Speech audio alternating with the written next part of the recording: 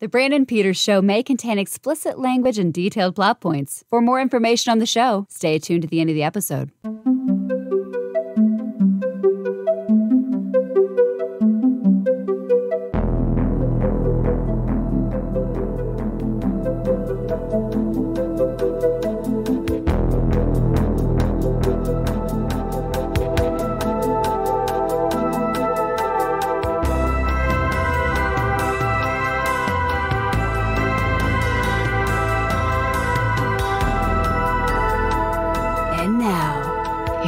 Brandon.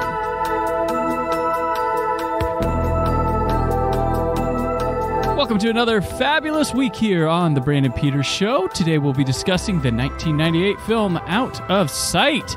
And alongside for discussion, I'm very excited to welcome one of my old podcasting co-hosts, a Drama Desk winner, Drama League winner, a GLAAD Award-winning Broadway producer, and one of the hosts of Front Center Mezzanine, and now Tony Award-nominated, the marvelous Maxwell Haddad. Oh gosh, when you put it all like that, it's a little overwhelming. Yeah. I try to be real humble, and then you hear it all spelled out like that, and you're like, oh yeah, that's pretty cool. That's me. But you notice, when it comes to the Broadway stuff, I kept saying wins. So maybe they should start engraving your name on the Tony now? Oh, I don't want to get ahead of myself. Frankly, they haven't even announced when they're going to hold the awards this year. Fair enough. Obviously, with everything going on, it's been sort of a fly by the seat of the pants. So we'll see. We have some competition. It's just an honor to be nominated. Right, yeah, I'm sure. I'm sure it really is. Tickled to see your name and just be like, oh, well, okay. That's a life achievement not many people get to see. It's true. It's true. You know, I sort of had set like very lofty goals for myself by a certain age, and getting a Tony nomination was one of those, and I achieved it far earlier in my life than I ever could have anticipated. So it's all downhill from here. Excellent. Well, congrats. And Thank you. Brushed to that before, but you and I know each other from podcasting stuff, really, I think. Yeah, I think we first met because we were both frequent guests on Out Now with Aaron and Abe. Yeah. And then, gosh, I don't know what year it was, but we had a podcast about the Fox TV show Sleepy Hollow called the Ichabod Cranecast. Yes. Which the name was the best thing about the podcast, I thought. Yeah. We did a 24 one also, didn't we? We did 24 was our follow-up when it came back. And the Ichabod Cranecast is funny because, one, I think Entertainment Weekly or something started their own, and they called it Ichabod, and they sent Aaron an email just like, hey, sorry but not sorry, we're going to call her something similar, but cool. I remember that. And then we stopped the show just because we were three honest guys, and we weren't going to feign interest in a show that was kind of wearing on us. It had a terrific first season, and then it went downhill fast. I don't like to spend my time trashing things. If I don't like something, I would rather not talk about it at all. Mm-hmm. And so it didn't feel fun to continue doing a podcast about a show that I once really enjoyed and now was sort of just slogging through week by week. So yeah, there'd be like a week between and be like, I don't know. But yeah, we did that. And then we did Jack and Chloe, and that was fun. That was fun. Yeah, that was good. That was our third season of Sleepy Hollow. For sure. people. Yeah, exactly. Since then, you've been getting it. I mean, not getting. You've probably always been into, but a lot more of your podcasting and stuff has been like theater focused, Broadway, things like that. You may be Tony Award nominated now, but you've been producing a lot of plays and stuff, like funding and things like that, the past half decade. Yeah, so not quite that long. So I've been a theater fan my whole life. My parents always took me to the theater, and then when it came time for college, and I went to college in Philadelphia, it was a 90-minute Bolt bus or megabus ride into the city on the weekend. So I would just come and see theater, and I acted in theater in high school and the musicals and stuff. So it was always a passion of mine. And then in about 2016, I decided to start investing in theater, which was sort of my way in to start getting to meet people, start networking, and put my money where my mouth is because I love theater, and I have very strong ideas about what the future of theater can and should be. I think a lot of it is antiquated and broken, not to get overtly political, but there's a lot of systemic racism. There's a lot of, you would expect the theater industry to be more inclusive, and from my experience is not as inclusive and opening as it can and should be.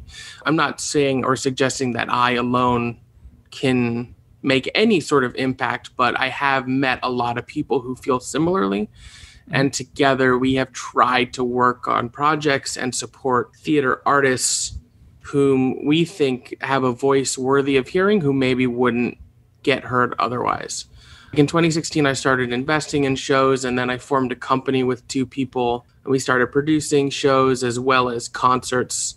You know, there's a lot of cabaret clubs in the city, so we were doing all sorts of fun concerts. It's not necessarily a way to make money, but it's a great way to show off new work and have a good time. So right, experiment there and take it further. Yeah, and sometimes if it works out, you can.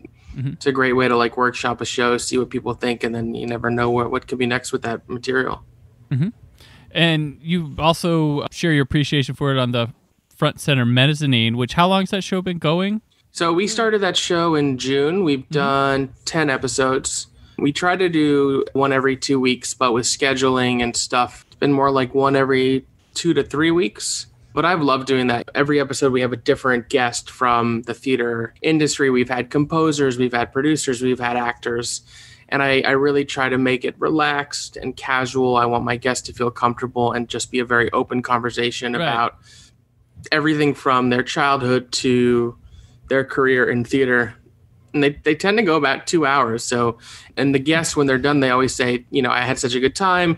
That felt so much more relaxed than the typical interview where it's like stock questions. So I really like doing that. Is there a big world for that in like podcasting or video blog or whatever? Because I mean, for when I saw you started, I was like, oh, that's a good idea. I don't typically in my realm of seeing things. I don't see much of that.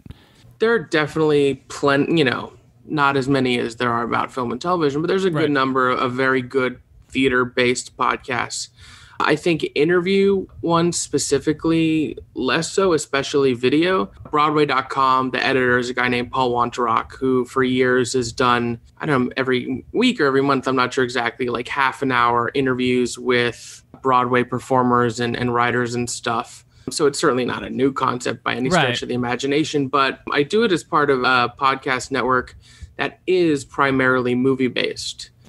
And the reason why I like doing that, and the feedback from our listeners or watchers, people mostly watch as opposed to listen, is that they are learning about a world they were not familiar with prior. And to me, that means I'm doing my job, right? You know, if you have people who love film, love television, theater is just another form of storytelling. And to like illuminate all the inside baseball, the secrets, the surprises, everything that can go on in a Broadway production, and educate people and have a good time too has been awesome. Yeah, that's great. Like sort of like crossing over from one industry to another, because obviously, you know, how much I love cinema. I went to film school, like, you know, film was my thing. And so to find a way to bridge the gaps is exciting. Yeah, I was a theater kid in high school and stuff, and I live in an area where there is stuff. There's a lot of stuff, but to, you know, where you're at New York, it's just, that is the thing. That's like a whole world. I tell my children, I'm like, yeah, there's a whole world of celebrity, big names, really talented people that you go to New York, boom. It's kind of like Vegas has that too, where it's local, but they're larger than life local. I think barring the few minor exceptions, the people I would consider big Broadway stars are probably not household names across America, right? Yeah. But in New York, they're superstars, you know. And then of course you have people like Nathan Lane or Bette Midler, or when Daniel Craig or Hugh Jackman come to Broadway, people everybody knows, and they're very talented. But there's so many incredibly talented theater people who, if you're in the theater industry in New York, you know and you respect, and then a lot of other people have probably never even heard of them before. Yeah, and it's like it's a huge. They're like huge, like not just like, oh, I know this person. But yeah, it's a whole different world that people should experience when they go to visit too. Like, just absolutely spend your time at the theater the whole time. You want Look, it's been tough. I mean, there are a myriad reasons why COVID has been tough for everybody. Right. But for me, you know, and the city really, you know, the theater shut down, which, you know, the Broadway League, which is sort of like the governing organization of Broadway, has now said at the earliest, Broadway will reopen in June of next year. And who knows, even at this point, if that's going to be the case or not.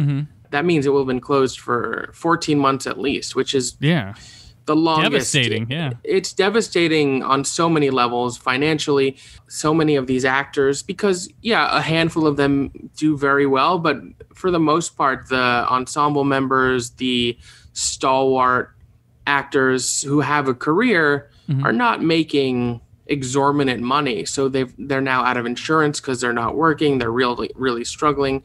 And obviously, of course, it affects the economy of the city because tourists come to New York to see Broadway. That's like our big, So it's been tough on so many levels. And then for me personally, it's just like I would be going to the theater 3 times a week. So, you know, everyone is missing things, and it's hard to be selfish, but sometimes you have to reflect and be a little selfish. And I'm like, I miss live theater so much. Right. I bet I talked about recently, I had a friend who rented out this is theater, but rented out a IMAX theater and only invited 9 people to watch Tenet in it. Oh, that's cool. And I got invited. He invited me to go, and it was weird just sitting in there. And when the Warner Brother logo came up, I got like choked up because I'm like, I love doing this. It's weird. It's this Tenet. This is just a logo, but it just, that rush is going to happen. And I think a lot of people, once we can get back, it's going to be emotional, and I think it's going to restore the love of some of these things that people are like, oh, this is the death of them. I'm like, just hold off. A lot of people are preemptively writing articles about the death of cinema. Obviously, we're seeing Wonder Woman's coming to streaming. Mulan went to streaming. There's talk about the next Godzilla coming to streaming. And okay, in the short term, that might be an appropriate fix. But I genuinely believe that the long-term effect of this will be people will re-fall in love with going to the movie theater. Also, partly because when it's safe to do so, when the vaccine is, been mass-produced enough, people are just going to be happy to have somewhere to go. Right. Yeah. Right? Concerts, ball games, like all the things are going to get the entertainment industry, the sports industry, all that stuff, I think is going to boom. Maybe not at first. I think there will be some hesitation. Is it safe yet? What do I do? But I really think a lot of people are going to be like, oh, I got to go do something. I've been sitting in my house for a year now. Introverts will become extroverts. Like that. Yeah, maybe. Maybe. You want to talk a little about The Inheritance, the one you're nominated for? Sure. Yeah, The Inheritance is a really special play. So it's written by a guy named Matthew Lopez, directed by Stephen Daldry, the filmmaker who, has done stuff like Billy Elliot and The Hours. And, he's a very notable, well-known filmmaker. It originally played in London. And what's unique about it is it's actually 2 parts. And the total runtime of the 2 parts encroaches on 7 hours. So it's really a marathon of an experience, much in the tradition of Angels in America, which was, of course, a landmark queer play in the 90s, which was also similarly 2 parts and very long. And it's about a group of younger gay men living in modern New York. And through the people they meet, some of whom are from an older generation, it sort of talks about how it's important to look back at the people who walked the paths you're on before you and the steps and impact they had so you could be where you are today. Especially in the queer community, because that's what it's all about. Like, it reflects back on the AIDS crisis and the advances that we still have a long way to go, but how much more accepted it is now, and then how much more difficult it was for gay men in the 80s and early 90s. And it's based on the E.M. Forster book Howard's End. And so E.M. Forster is actually a character in the play, sort of serving as a narrator throughout. So it's a really interesting, dramatic conceit. I was so passionate about it when I read it. I thought it was so powerful and beautiful and emotional. I loved how minimalistic the directing was. There were no big set pieces. The stage was sort of just like a giant white square elevated from the stage. So the entire ensemble could sort of sit with their feet dangling below. No actors wore shoes. And then when it came time for the scene, they would just sort of scoot up and get on the platform and perform. There was lighting and costume changes, but it really allowed the text and the performances to speak for themselves. And I thought some of the performances were just incredible. So for me and my producing partners on this play, it was really just special to be a part of it, regardless of what has happened with all the awards we've won and gotten nominated for. It felt like an important play. And I firmly believe that even though it wasn't as huge of a financial success here in New York as we had expected, which ended up not mattering because we would have been shut down due to COVID anyways. I really think it's a play that people will buy and read and love. And I also think because of the nature of it, because of the length, it is perfectly suited for like a prestige miniseries. Wow, yeah. Well, like Angels in America became a miniseries. Yeah, exactly. So whether it's Netflix or HBO or something like that, I would not be surprised in a few years to see that sort of adaptation of it. Yeah, I'd definitely like to see it somehow, some way. So if that's the way, then definitely that's really cool. And that's nominated not just for with you for best play. It's like across the board got a lot of nominations. I think we got 11 nominations. Yeah. Look, I fully recognize that this was an unusual year. Not everything that was meant to opened. Right. So maybe there will be an asterisk next to this year's Tony Awards. But it's still we did. Yeah. At the 5 years from now, no one's going to remember that anyways, and we're still there's some other great plays and great performers nominated. Yeah. So well, I mean, if you go back, let's go back decades. How many were not available for nomination during a year? It's sure, that's the amount that came out. Yeah, and there are fluctuating years. Like you can go back and look. There are some years where there are only 2 musicals nominated for best musical because only three opened. Flip a coin, right? Yeah. Yeah, exactly. Yeah. So. Every year is different and has its own scenarios that come down. Awesome. Well, I'm really excited for you. Proud of you. That's just I appreciate it. Incredible. That's great. Another thing I thought was really awesome that you've done recently was the Smash-a-thon. Oh, yeah. Where you raised over $15,000 and doing Schmodown stuff where you were an excellent play caller. That was thanks. Some funny stuff there. You had John Roca, who was on this show last month.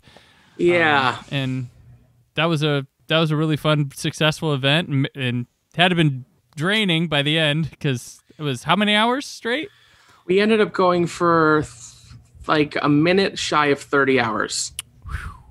Okay. And during that 30 hours, I got maybe 70 minutes of intermittent sleep. On accident, like sort of. Yeah, I mean.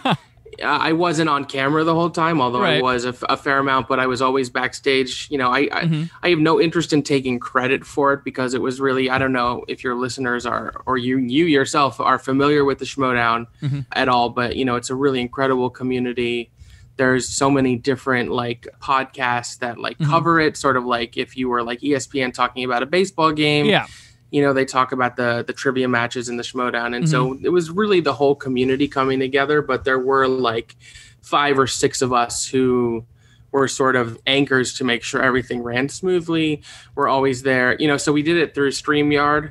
But then we had a Zoom running backstage where we were all chatting, watching, making sure everything was going. But honestly, in our wildest dreams, we raised more money than we ever could have anticipated. I mean, the outpouring of support was unreal. Kevin Smets, who it was all for, is an incredible human being. He has unfortunately been fighting stage 3 colon cancer. He's only in his early 40s, so he has a very good shot, but it sort of devastated his life. He also just got married this year. He has a newborn baby. So it's just devastating. So it was our pleasure to do whatever we could to help him. And people really, really came out to support him in a way that was very overwhelming and emotional.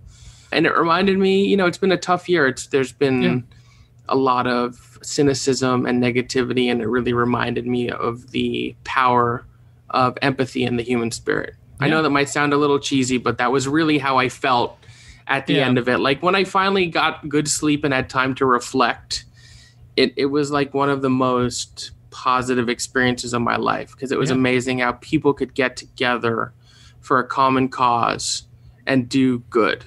Yeah. I don't think you see that enough. No, and I just personally myself did an event. It was 12 hours long, and I was only there for 3 hours of it, but doing things for a Make-A-Wish Foundation, I was doing some live trivia games, stuff like that.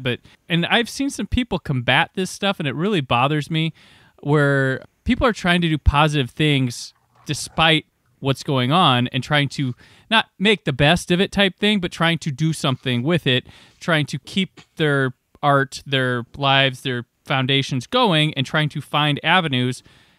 and giving them something to get their brain off or be productive with it. And I've seen some people like, guys just ignoring all this stuff going around. Like, no, like why can't we try these things? And that bothers me, but I like seeing events like that. I'm like, it's like you're breaking through, like you won't stop me. We're still going to do this. And well, I've always felt, and I think this speaks to your point you were just making and the complaint that some people may have is like, just because at one particular time you're focusing on one cause doesn't mean you are ignoring or shunning all other causes. Yeah. Your mind can operate and care about multiple things at the same time, and you can choose what to focus on. And if you are doing any good, making any sort of impact, there's no room for naysaying. Those people are just myopic and closed-minded. Right, yeah.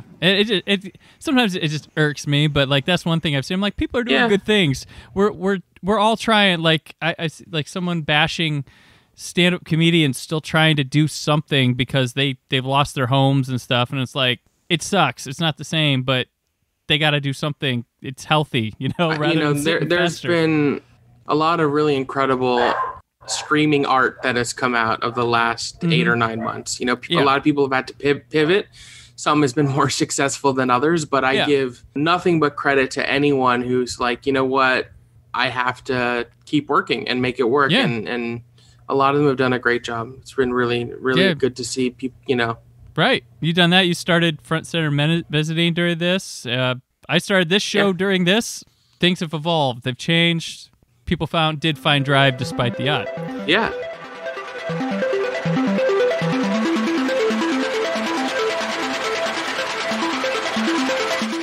How can I help you, sir? Hi, you're being held up. Get your hands in the air! In a dangerous world. I'm a federal marshal and you're under arrest. A life of crime. Put the gun down. Is better. Hatchet man. Than no life at all. You know they're gonna set us up.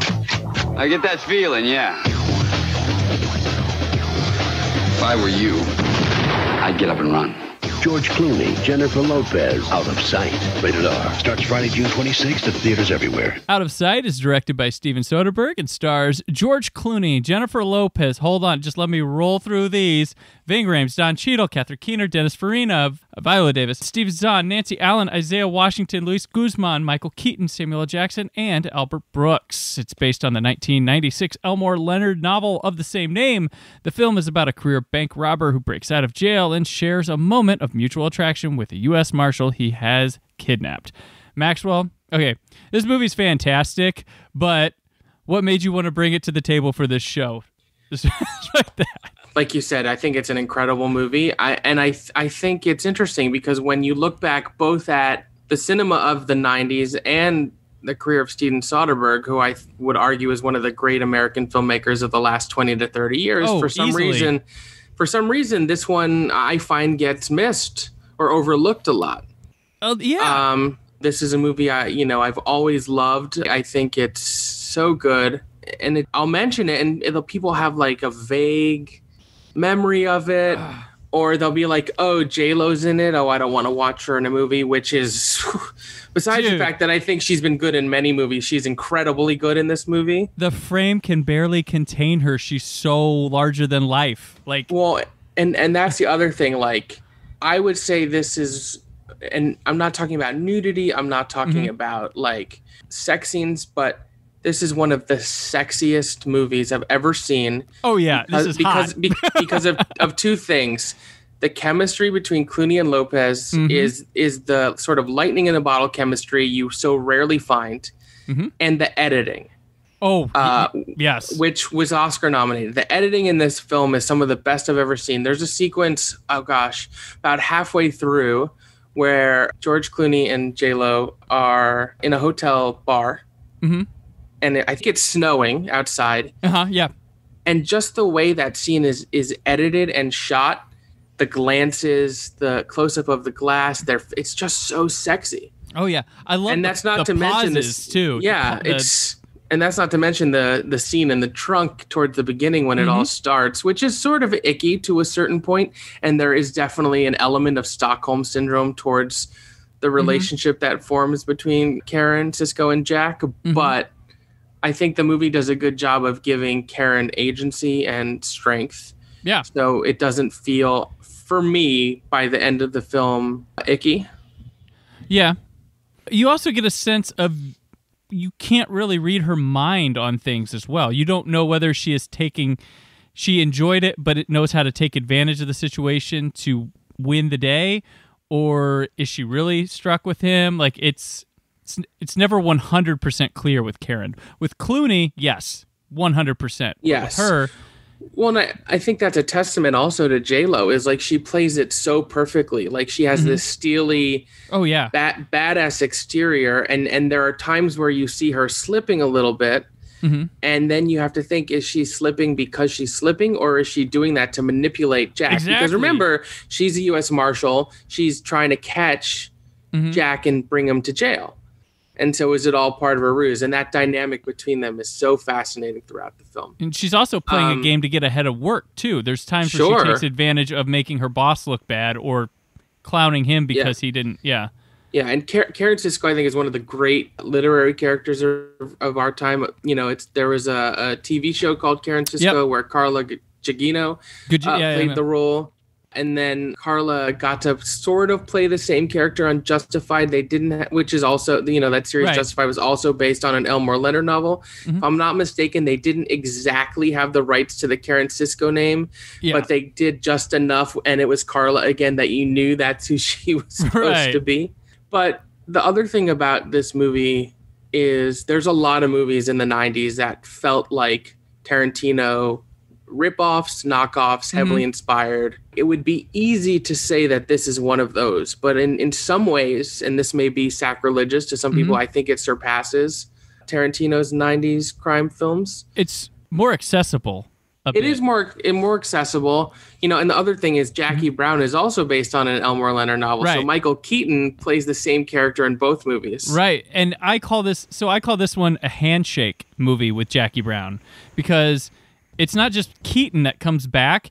It's the direction of the score that kind of marries them, because David Holmes, he uses a lot of Lalo Schifrin influence, Miles Davis, and it gets that wachika, a little bit of that exploitation 70s sound to it, which means we're kind of in the same world here, but here's how Soderbergh handles it rather than Tarantino. So they're different ends of the park. The two films make a great double feature, and I actually prefer... I love Pulp Fiction. I actually prefer Jackie Brown to Pulp Fiction. I think it's a more introspective and mature film to a certain level. I think it was Tarantino really flexing his muscles in a different way.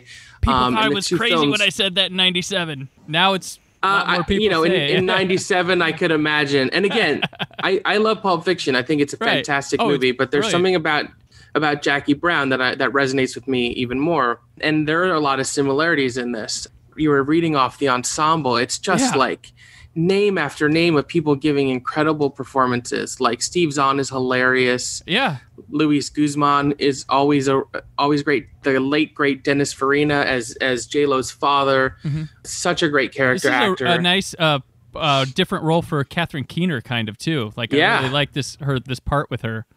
Yeah, I mean, the movie's just populated with so many people who have gone on to have incredible careers. And of course, we would not have Ocean's 11 if not for this movie. When I've tried to pitch people to watch this movie, I'm like, imagine an R-rated Ocean's 11.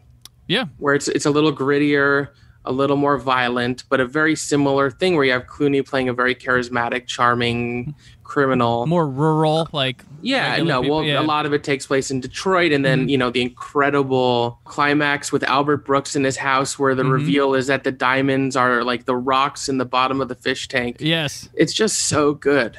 This is one of those I would honestly label a perfect movie. There's nothing I would change. I agree. Works. Like, it is in my top 20 favorite films of all time. Yeah. That's how much I love it. And I wish more people talked about it. So I'm so happy to get to talk about it. And if even one person who listens to this or watches this is like, oh, I'm going to go watch that movie, then I'll feel happy. Even with the spoilers, trust me, it plays so well. It does. And I'm not always crazy about films that are nonlinear. But I think the structure of this and its flashbacks works really well. Well, and the opening is phenomenal. It's one of the best bank heist scenes of all time. 1998, I was 11 years old when this came out. I saw it in theaters on opening day with my mom. It was rated R, so I was probably too young. But I would go to sleepaway camp every summer. Okay. And I loved movies. So the day, like the Friday before I would leave for sleepaway camp on Saturday, my mom would always take me to see 2 movies. And it would normally be whatever 2 movies opened that day.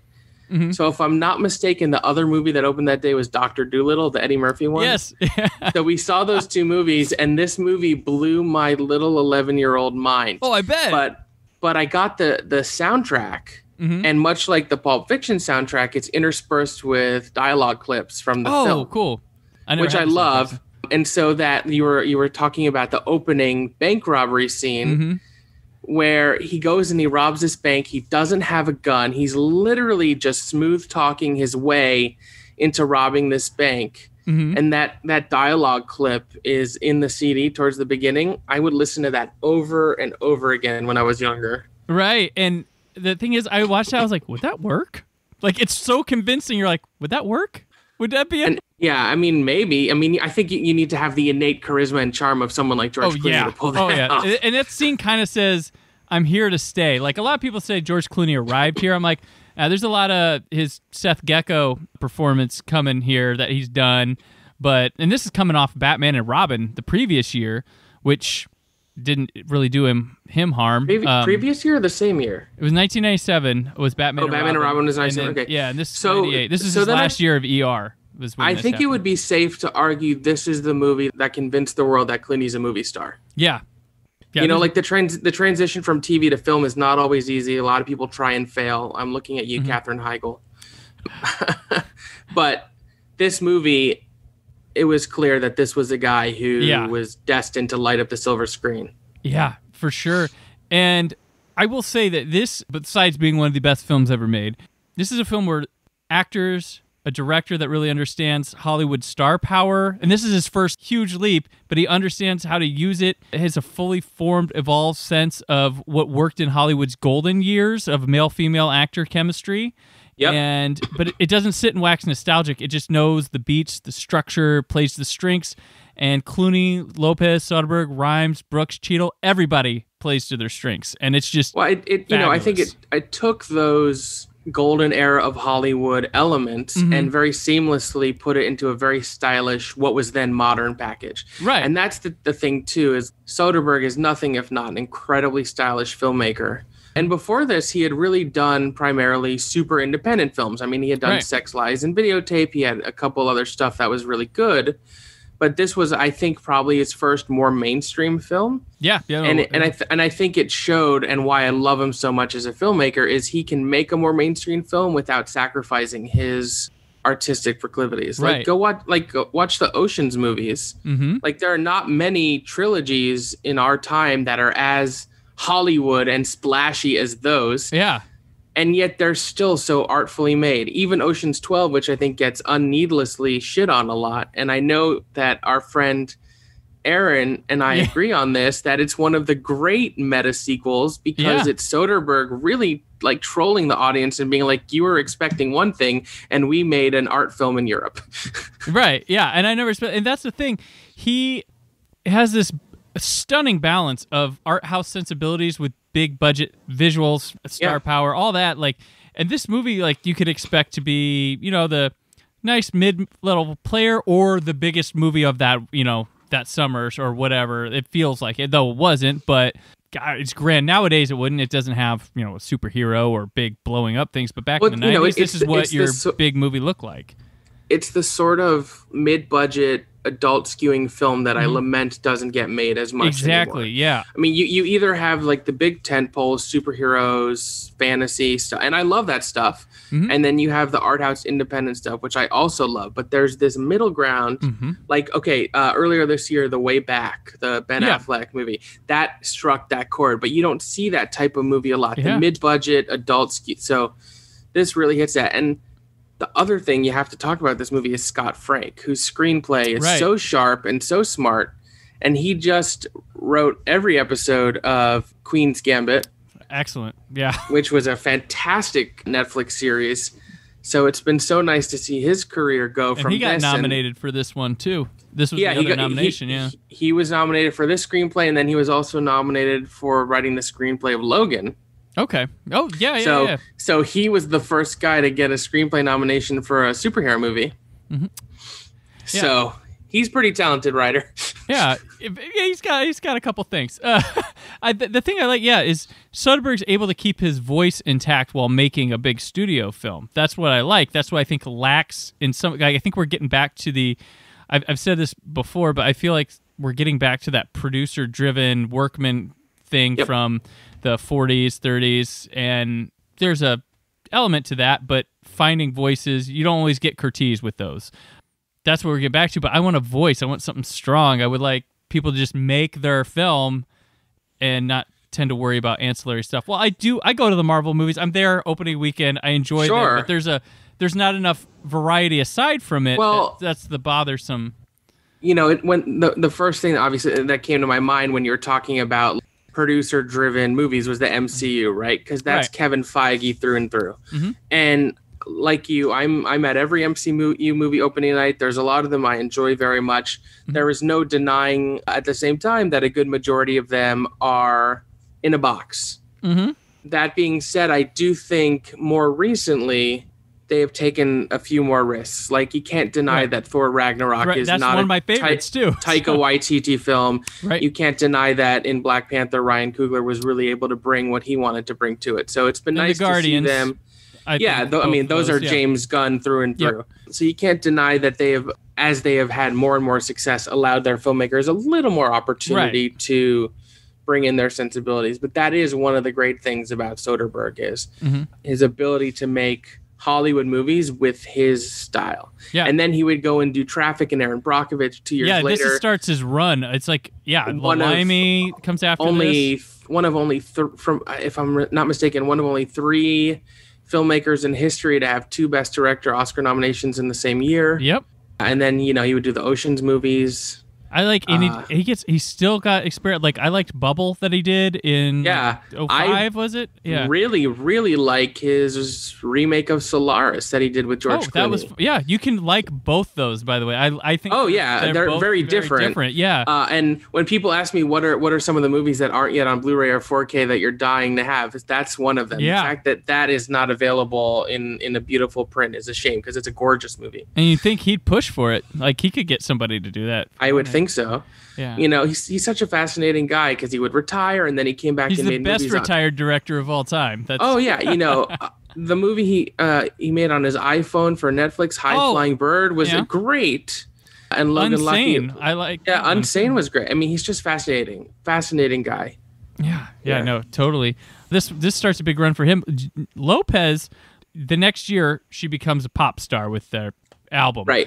And takes a couple years off movies before doing The Cell. But before this, she had an interesting year of U-Turn, Anaconda, and Selena. It was like, here's my range, and then next year I hone it all in. I think she's terrific in Selena. I think that's a really good musical biopic. Anaconda is a joy just to watch to see Jon Voight get eaten. Mm-hmm. But I think it wasn't until just last year. Was that Hustlers was 2019 or 2018? I think it was 2019. It wasn't until Hustlers where I finally thought she was given a role to show everything she could do that she had done in Out of Sight. Because she kept getting cast in either okay rom-coms or terrible thrillers, like that one she did, what was it, The Boy Next Door?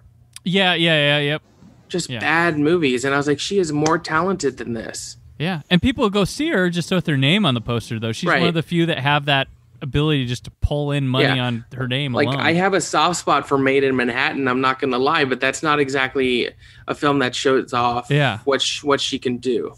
Yeah, I think that the great thing about this movie, going back to it and watching it, was when you watch her, you're like, oh, she was already here. She did not arrive. We arrived. Yep. She just got the opportunity to be like, check out, I've been doing this. And I couldn't agree more. And we are late to the game. Nobody's arriving. I would love to see Clooney and Lopez team up again for something. Because like I said, they had such rare natural chemistry. You don't get that often. Yeah. And chemistry can really make or break a movie, especially one that has a will they, won't they type of romance is such an integral part of the narrative. Mm-hmm. And this is supposed to be Bullock and Clooney, but Bullock it wasn't. Soderbergh said she wasn't. They were great together, but she wasn't fitting the Elmore Leonard vibe that he wanted. Which I could see, and I like Sandra Bullock a lot. I think I think in Gravity she's incredible. I think that's the one she should have won for, not The Blind Side. You know, and I think she's a terrific comedic actress, but I can't visualize her having fit in the world that he built with this film and in Elmore not in Leonard's this character. world. Not in this character. No. Maybe the Catherine Keener character, maybe, but she wasn't going to take that small part. Luckily, Sandy's an icon in her own right, so this is a little blip. She's had a fine career. She's had a fine career, but yeah, Jennifer Lopez here is just tremendous, and there's a lot of stuff with her that I see he uses, like angles and the way some of the choreography that he uses again in Haywire many years down the road. I felt like I was seeing some of the genesis of that in areas, which was interesting. Yeah, Haywire is so fascinating. I'm not going to go on a Gina Carano rant, although I'm not quite a fan. But not many of us are. Certainly, the physicality of that character and what he did with Karen Sisco, you could definitely draw a through line there. That's really interesting. Some interesting little bits for me about this movie, what little ones that have stuck forever. George Clooney flicking the Zippo. When DVDs were... this movie came out at the advent of DVD kind of starting to get a little more popular. Yep. 97, 98 is really when I started buying DVDs. Right. So Universal had a sizzle reel on them to DVD. It would always start with him flicking the lighter and the do and the earth spinning for Universal, and it'd go through DVD is the new technology, and then it'd show a bunch of movies they had, but it would always start with the lighter flick would be the first sound, and then drums, and I always remember that, and it's from this movie. So if you ever put in an old DVD and you see a lighter flick, it's George Clooney at the beginning of this movie. There you go. That's fascinating. I don't think I have any more DVDs at this point. Maybe a handful. Yeah, I also did Blu-ray and DVD testing when I lived in Los Angeles, and we did Universal titles, so that would be, if you got an old one that they were putting out again to test, that would be on there. But sure. I always remember that. One of the best comedic lines from Dennis Farina of all time, when Michael Keaton comes in the room with the FBI shirt on, and he's like, you ever wear one of those that says undercover? Yeah, and, I remember. That's so good. Best lines, and Keaton's just, huh, what? But the fact that Michael Keaton came back, reprised his role, and didn't charge, and that Tarantino convinced Miramax to let them do it because they had the rights to the character. You know, I know cinematic universes now are sort of like eye roll worthy because everyone tries to build them the wrong way. Right. But I would not be against like another Elmore Leonard adaptation with Michael Keaton as Ray Nicolette. Oh, or if you brought J-Lo back as Karen Sisco, like obviously he kept writing these books where these characters would appear in different ways. I think there'd be a great opportunity to see some of these characters again. That could be really fun. Oh, I'd love to see that. That would be great. One of my other favorite things, White Boy's death. Yes. And I notice it's foreshadowed. Like he slips on the ice and falls to a knee before they go to do the job. He slips on the steps the first time they go up to him too, and then he slips when he's getting stuff out of the fridge. I'm like, oh, okay. They were showing us this. And then of course at the end, when Clooney gets into like the paddy wagon and get taken to jail, who else is in there with him? But in another uncredited part, Samuel L. Jackson. Yeah, that's huge. Not playing his same character from Jackie Brown, but still, I remember. I don't know if when I first saw it, because like I said, I saw it in theaters when I was 11. If I was super aware of who Samuel L. Jackson was, although no, because Phantom Menace was the next year, so I don't even know if I had seen him at that point. Oh, really? Then, okay. I'm not sure if I had seen him in anything because I hadn't seen Pulp Fiction at that time. Well, yeah, you were. Yeah, I didn't see Pulp Fiction until I was 14. Still maybe too young, but like going back now and you see Samuel L. Jackson, is like who better to be in there with him to make that ending scene have real impact. It's a great cameo. Like that's the power of like a cameo right there. And him showing, because like back then for me, he was in like The Negotiator and Sphere. Like you know what? Fiction and I think I had I think I had seen The Negotiator. I remember seeing that in theater. So if that was before, then I had seen it. Yeah, but yeah, this was in his beginning of his climb, and then 2 years later he'd be Shaft, and also a year later he had The Phantom Menace. So right, it was the exciting. Everybody knew who he was then. You're in Star Wars. You're loved and hated for life. It's great. It's true, and sometimes both at the same time. Right. All right. Yeah, and this, as I mentioned, Entertainment Weekly ranked it the sexiest movie ever in 2008. So after Out of 10 sight? years, out of sight. Yeah, Sexiest like movie of all time. I think it's easy to be sexy when you're showing like graphic nudity and sex scenes and stuff like that. I think it's so much harder to make something sexy when it's a little more into the imagination. Yeah, yeah. And I think that that's what this movie really excels at, is the furtive glances, the little hand touches, the editing, the smolder between the two of them, the way they look at each other. That is so sexy. And it's You always don't need to Clooney in the show- bathtub, not her. Yes, which, hey, very sexy. He is a handsome man. Yes, Very yes, much. he is. It's like, how did it take? I mean, granted, he has a TV career from the 80s through the 90s, but man, the fact that it took so long for him to just leap off and do his own, just putting in the work. Like, he used to sleep in Tom Matthews, the star of Return of the Living Dead, and Jason Lives. Oh, they were best buds and grew up like being actors in Hollywood, and Tom was supposed to be the one to take off, and George paid him rent to sleep in his closet.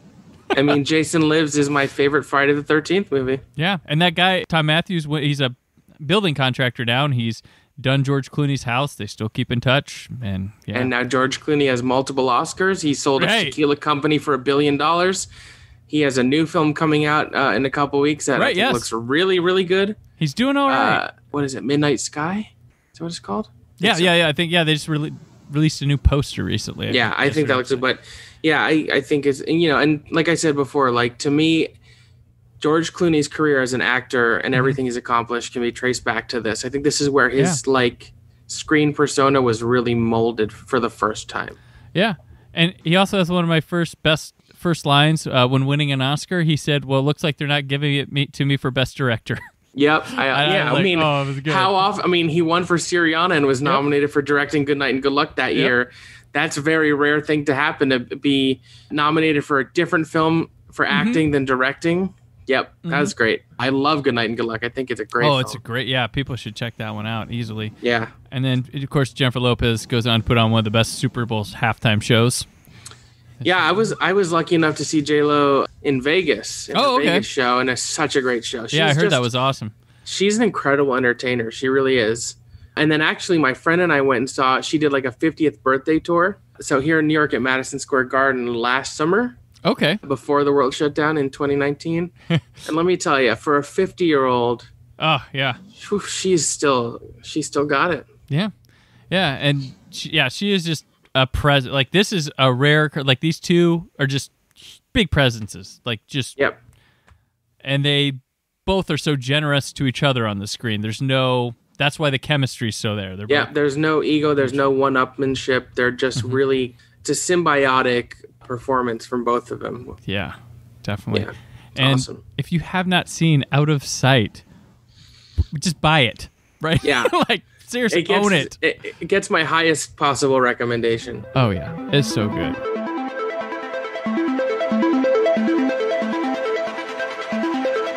What else? This is the segment where we talk about anything else we've worked on recently, read, watched, other sorts of media that we'd like to plug here. So, Maxwell, what else? I've been watching a lot of Christmas movies. You mentioned the show I host, Front Center Mezzanine, but that show is on the PJ Campbell Network, which I'm a big part of. We do watch-alongs on Mondays and Fridays. Okay. Where me and PJ and the other rotating cast of people who are sort of in the network will watch a movie live, comment on it, engage with the chat. So I've been watching a lot of Christmas movies there, and that network does a lot of other shows. We do a show every Sunday night called The Unwind, where we just sort of relax and chill and talk about the week in movies. So a lot of my time since April really has been focused on the network. We produced a show called Box, which is a very silly sort of scripted comedy show that we do. That's been fun. Then apart from my work with the network, I've been reading Rachel Bloom's book. She created and starred in My Crazy Ex-Girlfriend. Yeah. She just published a book called I Want to Be Where the Normal People Are, which is like a series of comedic essays based on her life and her experiences. And she's very vulnerable, very vulgar, very funny. Really enjoying that. Oh, excellent. Excellent. Yeah. Awesome. Myself, I've only watched one, my Fellini box set from Criterion, which very nice. I see people buying stacks of like the Barnes & Noble stale, and I was like, well, I had one.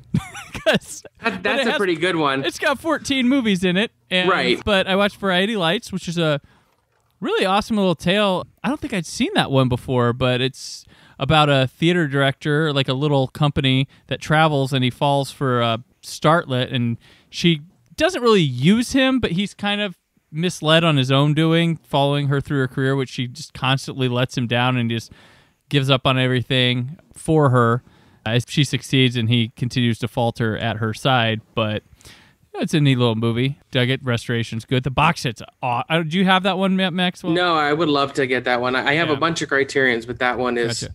The art I put the Ingmar Bergman box set on my holiday wish list. Hopefully your shelf is strong enough. It's a heavy one. Yeah. It's a brick. But it's all that's a go. I still haven't finished going through that one. That's 39 movies. But awesome. Like I just putting out these director sets is just like who's next year? Like Truffaut? Are we gonna do Kurosawa? Kurosawa would be great. I mean, I own a lot of Kurosawas, but if they put out a set of all of his, I would buy it in a second. Trade it in for, and last year filmmaker Godzilla got one. So I have the Godzilla one, which is great. And I watched last night, which will be 2 weeks ago when this drops, probably, or a week and a half. I don't know. The Blade 4K Ultra HD. Oh, very nice. That looks great. I got that one for review, and I popped in last night. I was like, oh, dang, they really took care of Blade. Because I think 4K is doing a lot of 90s films favors, because those would be hit and miss on Blu-ray when they came out, kind of like the awe of them looking really clear. But I think because we got a lot of grungy, dark films back then, and now with the black levels of 4K Ultra HD and the HDR, they're able to handle them better, so now they're looking a little more impressive. So, but Blade was really good. The film that comes to mind that I would love to get a 4K release, inspired by what you just said, is The Crow. Oh, yeah, definitely. That'll be one. Someone's going to put that out. I think so, because the Blu-ray doesn't look that great. And I got the Lord of the Rings and Hobbit 4K sets, but I have not had the time to dive into those yet, because I'm also in the middle of moving. Yeah. Oh, gosh. So...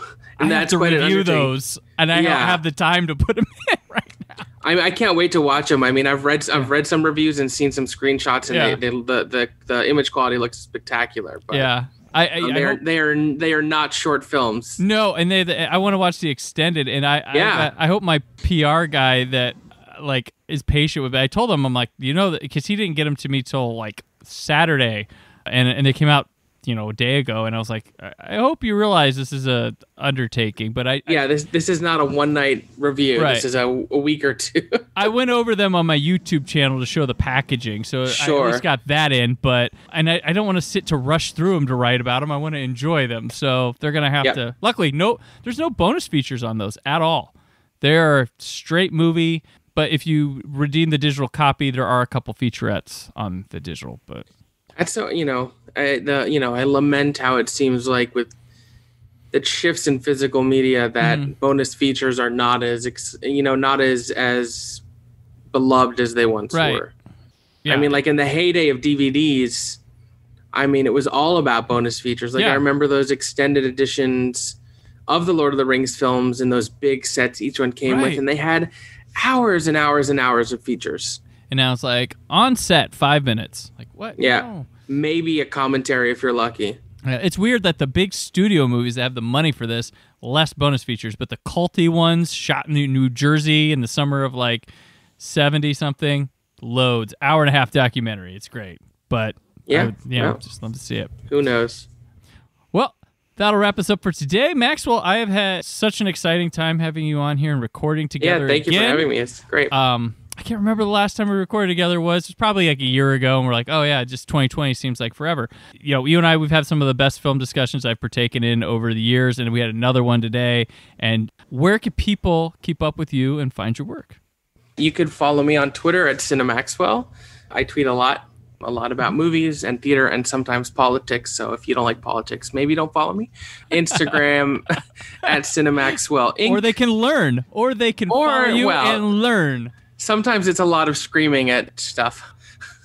Instagram is at CinemaXwell Inc. And like I said before, I am a frequent contributor and producer on the PJ Campbell Network, which is on YouTube. We have shows pretty much every night of the week that, we talk about movies, we watch movies. We have a show called Suddenly Soundtracks, where we'll take a soundtrack from a movie and go song by song and critique and analyze them outside of the context of the film. We do family game nights on Saturday on our Twitch, where we play like Mario Party or Among Us and all sorts of stuff. So we're always doing lots of fun stuff over at the PJ Campbell Network. All right. I'm on Twitter and Instagram at Brandon4KUHD. My written work on whysoblue.com. The show returns tomorrow with 4K Blues Day. Until then, always remember to keep the positivity in your online film discussion. Thank you for listening. The Brandon Peters Show is a Creative Zombie Studios production. Produced by Brad Shoemaker and Brandon Peters. Written and edited by Brandon Peters. Announcer vocals by Jessica Alsman. Theme song by Metavari. Web design and show art by Brad Shoemaker with Brandon Peters. All music and clips featured in the episode are property of their respective studios, and no infringement is intended. Additional information on this and other episodes at thebrandonpetershow.com. For any inquiries, press opportunities, or sponsorship, contact mail at thebrandonpetershow.com. The show is available on Apple Podcasts, Spotify, or anywhere podcasts are found.